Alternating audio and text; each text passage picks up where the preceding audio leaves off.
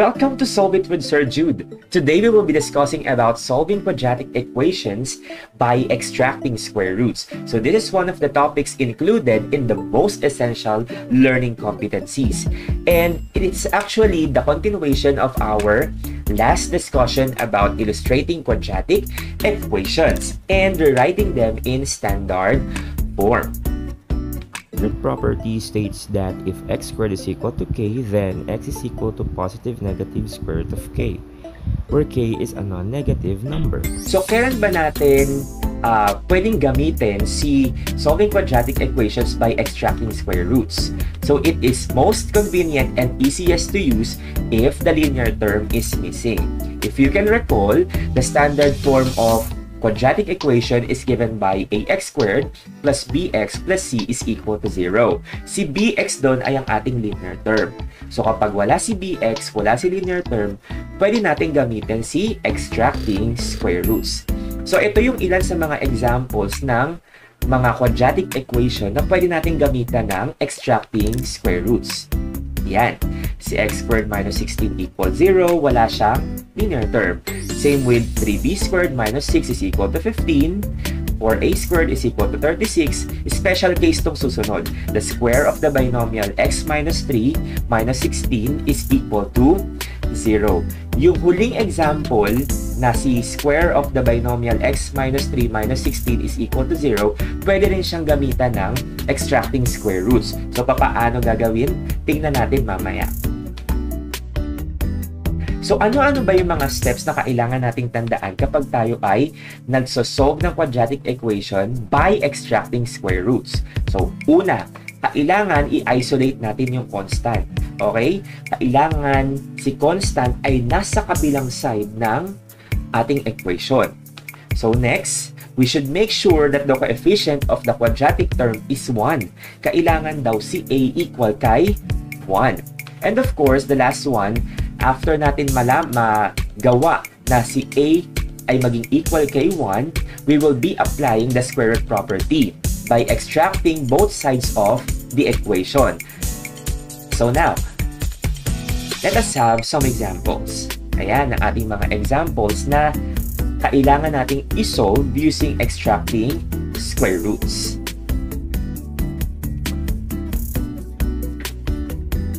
Okay.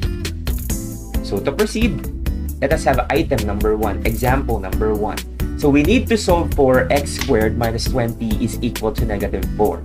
So kailangan, una natin gagawin, step number 1, isolate the constant. Nasaan ba si constant dyan? Ito si negative 20, kailangan nasa kabilang side siya ng ating equation. Ayan, kailangan si negative 20 ma-transfer sa kabila. So to do that, we will be using your addition property. Ito rin yung tinatawag nating transpose. Kailangan nating i-transpose si negative 20 sa kabilang side ni equation. So ano magiging resulta? Magiging x squared minus 20 plus 20 is equal to negative 4 plus 20. At kung mapapansin natin itong part na to ni quadratic equation, ay negative 20 plus 20 will be 0. So ang matitira na lang sa ating left side will be x squared. And then, yung right side naman natin, negative 4 plus 20 will give us 16. So therefore, the new equation will be, ayan, x squared is equal to 16. Then, step number 2, we should make sure na ang value ni a ay equal kay 1. So kung mapapansin natin dito sa ating equation, ano bang value ni a? Okay, ano bang numerical coefficient ni x squared dito? Sir, wala pong number. So automatic na kapag walang number ito, therefore, the value will be 1. So absuelto na tayo doon. So we are through with that. We will now be going with step number 3. So what is step number 3?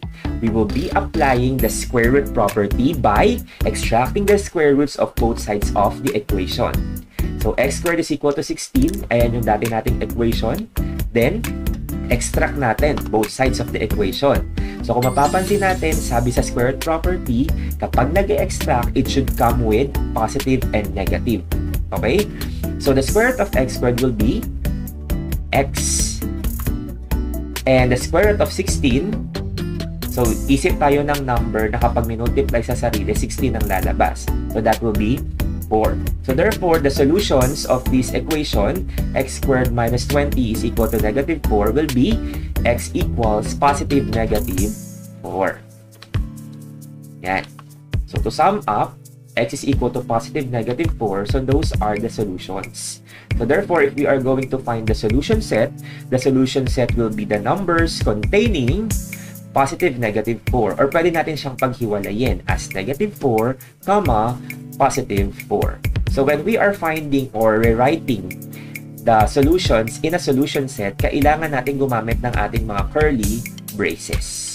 At sa pagsusulat ng solution set, yung order ng ating solutions, pwedeng magkabaliktad. Pero mas maganda kung i-arrange natin siya in ascending order. So meaning, yung smaller solution muna, followed by the larger solution. So tapos na tayo sa item number 1. So next, item number 2 na tayo. So solve for 3x squared minus 75 is equal to 0. So, step number 1, i-isolate natin si constant. Sino ba si constant dyan? Si negative 75. Si negative 75, ilipat natin sa kabila. So, to do that, we will be applying your addition property. So, kailangan matanggal si negative 75. So, therefore, mag-a-add tayo both sides of the equation by 75. Okay? So, if you can see, these terms can be simplified. So, negative 75 plus 75 will be 0. So, ang matitira sa ating left side will be 3x squared is equal to 0 plus 75 will be 75.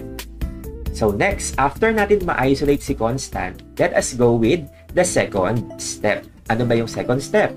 Make sure that the value of a is equal to 1. So, in this case, ang value ng a natin is 3. So, kailangan maging 1. So, papaano natin gagawin maging 1 si a? We need to divide both sides of the equation by 3. So, i-divide natin yan by 3. So, 3x squared divided by 3 will become x squared. So, ayun na, tanggal na si 3. So, ang matitira doon ay 1. Bakit 1? 3 divided by 3 is equal to 1. Is now equal to 75 divided by 3. 75 divided by 3 is 25. So therefore, the resulting equation will be x squared is equal to 25. So ano nang kasunod na gagawin natin after natin ma-make sure na ang value ni a ay equal to 1? So kung mapapansin natin dito, ang a na natin ay equal to 1. So next, step 3, i-apply na natin yung square root property. Okay? Then we need to solve for the unknown. We need to extract the square roots of both sides of the equation. Ayan. So therefore, kailangan natin tandaan na yung root or yung solution should come with positive and a negative sign. So the square root of x squared is x. But how about the square root of 25? We should think of a number multiplied by itself. The result will be 25. So therefore, alam ko iniisip mo, x is equal to positive negative 5, which is correct.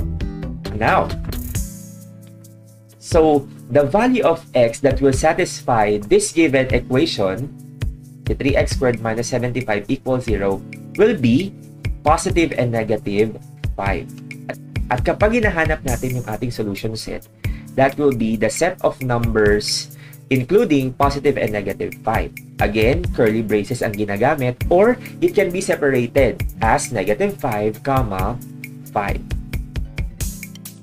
Okay, so let us now go to example number 3. Ano ba ang ating example number 3? It is given by x squared plus 16 is equal to negative 20.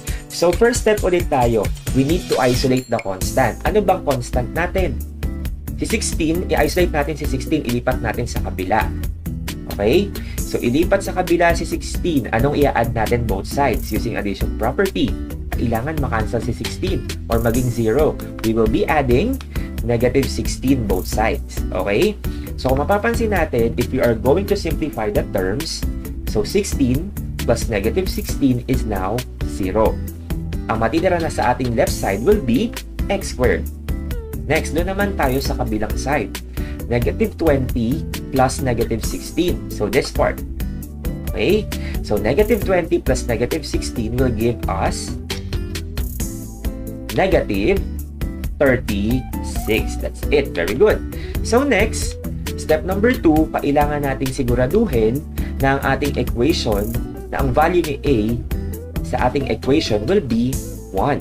So, in this case, kung mapapansin natin, the value of our A is actually 1. So, therefore, we will go immediately with step number 3. So, what is our step number 3? So, kung maaalala mo, we will be applying the square root property. Then, we will be solving for the unknown value of the variable, which is x. So, ayan. X squared is equal to negative 36. Then, upon extracting square roots, magkakaroon tayo ng ganyang equation. So, what is the square root of x squared? The square root of x squared is x. Ngayon, is equal to positive negative, square root of negative 36. Can you think of a number multiplied by itself? Negative 36 ang lalabas? Wala, di ba? So, therefore, kapag kaganyan, ang magiging sagot will be no real solution. So, kung mapapansin natin, kung babalikan natin yung square root property, the value of k must be greater than or equal to 0. So, bawal siyang maging negative. But in this case, yung value ni k niya ay negative 36. Since wala tayong maiisip na number na kapag minultiply sa sarili ay negative 36 ang lalabas, therefore, ang sagot will be no real solution. Kasi lahat naman ng numbers na kapag minultiply mo sa sarili will still be positive. Halimbawa, 3. 3 times 3 will be positive 9. As well as negative 3. Halimbawa, negative 3 times negative 3, that will still be positive 9. Let us go with example number 4. We need now to solve 5x squared minus 17 is equal to 33. Step number 1, i-isolate natin si negative 17. Si negative 17, kailangan na handun siya sa kabilang side kasama ni 33. So, using addition property, o yung tinatawag nating transpose natin si negative 17. Yan, mag-add tayo ng positive 17. So, kung mapapansin natin, if we are going to simplify negative 17 plus 17, that will be 0. So, therefore, the left side of the equation, 5x squared na lang siya. So, next, 33 plus 17, that will give us 50. Okay? So, next, tandaan natin si 5x squared is equal to 50. Na-isolate na natin si constant, napagsama natin, kaya naging 50. So, next, step number 2, kailangan nating siguraduhin na ang value ni A ay equal kay 1. Pero in our case, the value of A is 5. So, papaano ulit tatanggalin si 5? So, we will be dividing both sides of the equation by 5. That is correct. So, 5x squared divided by 5. So, 5 divided by 5 will give us 1. So, ang matitira na lang ay x squared. And then, 50 divided by 5, that will be 10. Correct. So, therefore, we have x squared is equal to 10. So, in this case, na ang value ni A na dito ay 1. So, then we will proceed with the last step. So, what is the last step? Again, we need to apply the square root property, then solve for the unknown. So, x squared is equal to 10. Extract natin yung square roots both sides. So, the square root of x squared is x. How about the square root of 10? Okay, if you can see, 10 is not a perfect square. Tama ba? Okay, so therefore, the value of x will be positive negative square root of 10. So therefore, ang ating solutions will be positive negative square root of 10. If we are going to find the solution set, what will be the solution set? The set of numbers including positive negative square root of 10, or pwede natin silang paghiwalayin as negative square root of 10, comma, square root of 10. We will now go with the last example. So, ito yung nakita natin kanina na square of the binomial x minus 2 minus 9 is equal to 0. So, papaano yan isosolve? Okay? So, pwede nating ituring na si square of the binomial x minus 2, etong side na to, siya si quadratic term. Okay? Kasi siya yung naka-squared. And then, si negative 9 naman yung ating constant term. So to do extracting square roots in this case, ang gagawin lang natin parehas pa din. We need to isolate the constant. Sino bang constant dito? Si negative 9. Okay? Si negative 9, i-transfer natin sa kabila. Okay? So by the addition property, mag-add tayo ng positive 9 sa bawat side ng equation. Then i-simplify natin tong mga terms na to. So we have negative 9 plus 9, that will give us 0. So ang matitira sa side na to will be the square of the binomial x minus 2 is equal to, dito naman tayo sa kabilang side. So 0 plus 9 will be 9. Yan, na-isolate na natin yung constant. So next, kailangan we should make sure that the value of a is equal to 1. Ano ba yung katabi ng ating nakasquare na expression dito? Eto, ano bang nasa number dyan? So sabihin natin na wala. So it is understood that the numerical coefficient here is 1. Okay? So next, since 1 na yan, we will go with the next step, which is, ayan, mapapansin natin, ang value ni a ay 1. Sasabihin natin invisible, di natin makita, kasi wala talagang number, it is automatically 1. So then, we proceed with step number 3. So we will be applying the square root property here. Okay? So, out of this equation, we will be extracting the square roots. So the square root of the square of the binomial x minus 2, so applying your exponents, laws of exponents, magiging x minus 2 na lang yan. And at the same time, kung mapapansin natin, si positive 9 or the square root of 9 here will be positive negative 3. Okay? So, ang magiging resulta, we have x minus 2 is equal to positive negative 3. So, hindi pa yan yung mismong values ni x. Kailangan pa nating hanapin yung values ni x. Okay? So, meron lang additional na step, pero madali pa rin. So, kailangan natin paghiwalayin yung dalawang values ni 3. Remember na meron tayo ditong isang positive at isang negative. Paghiwalayin natin yan. Okay? So, ito si positive 3, tsaka si negative 3. Pero we will still be using the same expression on the left side, which is x minus 2. So, ang magiging equation will be x minus 2 is equal to positive 3. So, ito yung first root na positive 3. And then the other one will be x minus 2 is equal to negative 3. So, then, dito muna tayo sa unang equation na to. So, using addition property of equality, ayan, ilipat natin, i-transpose natin, that will be x is equal to 3 plus 2 na yan. Tama ba? Pag nilipat natin, nag-transpose tayo, yung expression nagbabago ng sign. Okay? So, 3 plus 2, therefore, the value of x is 5. How about on the second equation, given by x minus 2 is equal to negative 3. So, ganun din. Transpose natin si negative 2 or ilipat natin sa kabila. So, therefore, we will be having an equation x is equal to negative 3 plus 2. Pagsamahin natin, negative 3 plus 2. The answer will be x equals negative 1. So, therefore, ang solutions ng equation na to will be x equals negative 1 and 5. So, kapag hinahanap natin yung solution set, the solution set will be the set of numbers including negative 1 and 5.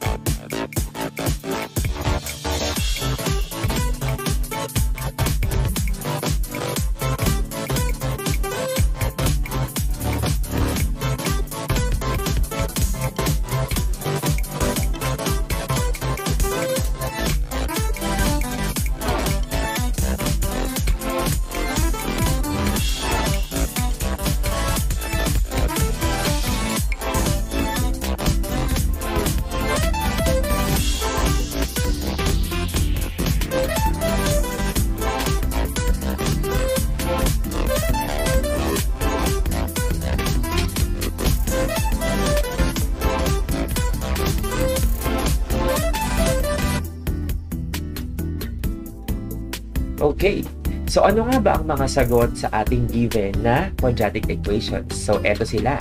Ayan. So, sana nakuha mo yung tamang sagot na upon solving using extracting square roots. So, we have number 1, x equals positive negative 12. Number 2, x is equal to positive negative square root of 7. Number 3, no real solution. And number 4, x equals negative 6 and 4. So, thank you for watching our video lesson for today about solving quadratic equations by extracting square roots. The next video lesson will be all about solving quadratic equations by factoring. Papaano naman kaya kapag factoring? So, kung nakatulong sa'yo itong video lesson na ito, maaari bang pakisubscribe, pakilike, at pakihit ang ating notification bells. Bye!